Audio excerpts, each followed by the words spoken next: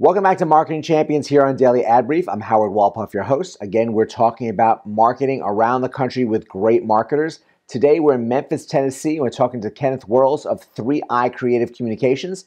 And Kenneth, welcome to our conversation today. Thanks for having me, Howard. How's it going today? So far, so good. We are definitely celebrating here in Jacksonville, so all is well. Wanted to learn more about you, and really let's start with how you got started in marketing. Yeah. So I am a self-taught graphic designer. I actually kind of got kicked out of college, and during that time, I taught myself graphic design while trying to get back in school. And so I was in school for marketing, transitioned to advertising, wanted to be more creative, but I saw a need on campus for a lot of the organizations, entertainment groups, a lot of the nonprofits in the area. They couldn't find good quality graphic design. And so I ended up teaching myself Adobe, utilizing the school's free Adobe software, and was able to build a reputation back in college around doing great graphic design. And so with that, I eventually, worked at different agencies, things of that nature, but really wanted to create a purpose, right?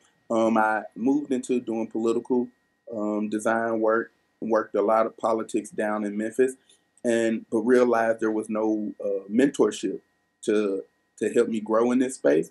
And so I packed my bags and moved to Washington D.C. for a few years to learn, right? And so, but while I was there, I realized helping the community wasn't just political; it was nonprofit, it was education, it was healthcare, and those things. And so, when I was living in DC, that's where I started 3i Creative Communications to be able to help use creative strategy and design to really improve communities and create a better tomorrow.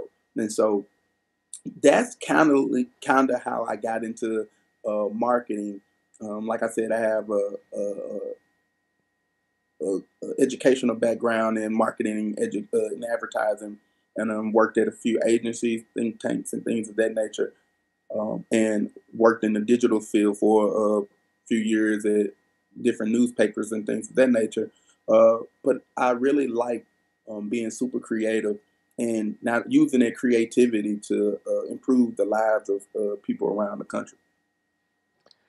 It's really an impressive story. You found yourself at a crossroads at a young age and found an answer to the direction you needed to push yourself in, and created your own market for yourself, and really developed your talents along the way. So it really is a remarkable story, and one that obviously you deserve to be a mentor for others as well, to share with everyone. Has a bump in the road college story that really needs the right person to get them going. But you do a lot within the community and learned a lot within that time in Washington. What are some of your main focuses that you're working on right now with your clients? Yeah, so right now, like I said, we as a social impact marketing agency, we work with nonprofit government agencies, um, foundations, health institutions, education institutions. When we work with corporations, we work with their DEI programs, their corporate social responsibility program. And so right now, most of our work is, like I said, most of our work is to do good in the community. And some of the things that we're currently working on right now is, like many agencies, how do we help our brands tell a story post COVID, right? And how do we tell stories around DEI, diversity, equity, and inclusion? And so a lot of people are reaching out to us to really help tell those different stories. COVID definitely shook the world, and so a lot of the campaigns that we're getting called for around vaccinations, things of that nature. How do we target um, low income neighborhoods and inspire them to protect themselves and as we try to get out of COVID. And so those are some of the big picture projects that we're working on. But we're starting to see a rise into this technological world, right? The metaverse, the blockchain, the things of that nature. So those something we're prepping for, planning for as we look into 2022. You really have a solid foundation of what you're providing your clients and the direction you want them to go in and succeed, which really is fantastic, because having those types of resources, especially within a nonprofit community who really has limited resources but expansive needs, is truly a gift when they find the right person who can really provide all that to them, and really helps in what you're developing within your community, within your market. So we really appreciate you joining us and really sharing all the great things that you're doing, and especially that wonderful got to pick yourself up and get yourself started story that you have in your career. Yeah, most definitely. Thank you for having me. And anytime, this is the type of stuff that we like doing. We enjoy building a better tomorrow. And my story is one of many, but I definitely think it's something that we can learn from and grow from, and